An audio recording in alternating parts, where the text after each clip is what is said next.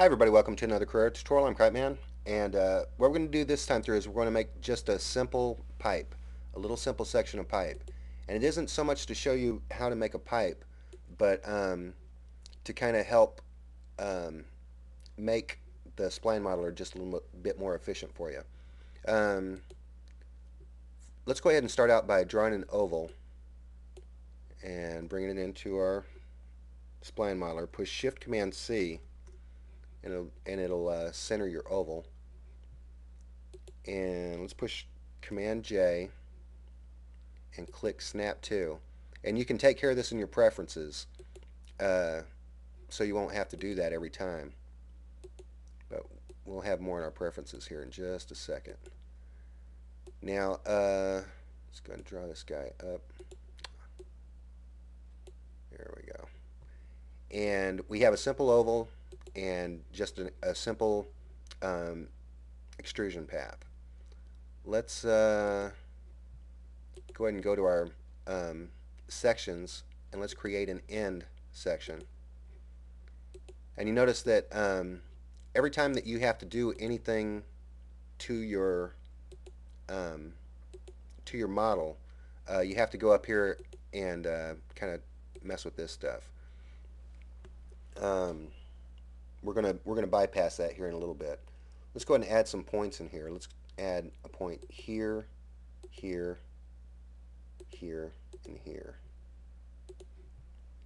And when you're making your pipe, you can create multiple sections and then resize them, or you can do this, what we're getting ready to do here.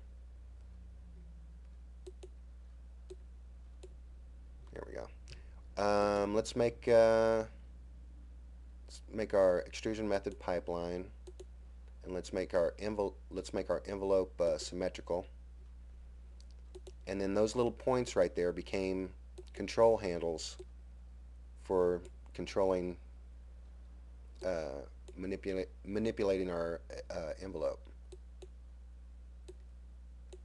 Pow. And you have a simple pipe section. Now, something that you might want to make note of is you can't move your control points right here along this along your extrusion path. You have to go to the extrusion path proper and do that right there. Okay, now we have a simple section of pipe. Nothing really major, nothing really, special.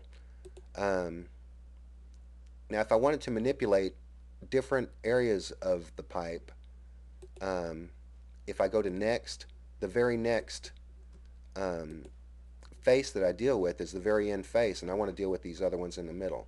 So what we want to do is create another face here, or yeah, I guess it's a face.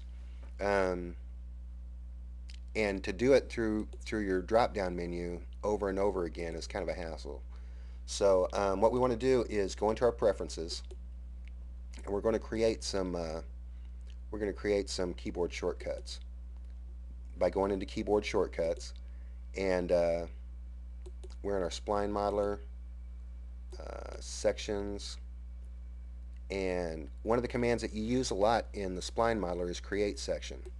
Now what I'm going to you can use pretty much whatever you want that isn't being used, but since I got create section, I'm going to go Shift Command M to make a section. Get it? And we'll assign it. And another command that I use a lot is next. Command Shift U, assign. Make sure you push assign before you go to the next one. And Command Shift D, and we'll assign that one too. And now Command Shift D goes up or goes down. Command Shift U goes to the next one. Oh yeah.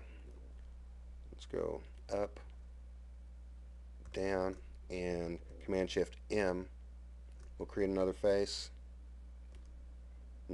there, another face there, and it goes a lot quicker than going through your drop down menu. Now This isn't a perfect pipe. It isn't supposed to be a perfect pipe. It's pretty much a way to show you that um, Carrera is pretty customizable. When you are messing with your preferences, uh, the only or making your own keyboard shortcuts, the you just got to be aware that some of this stuff is already assigned, and it's also a good way to kind of learn that there are keyboard shortcuts. But yeah, keep on exploring. Carrera has a lot of places for you to go, and you can have fun doing it. So anyway, that's it for this time. I'm cripeman, and I'll talk to you again later.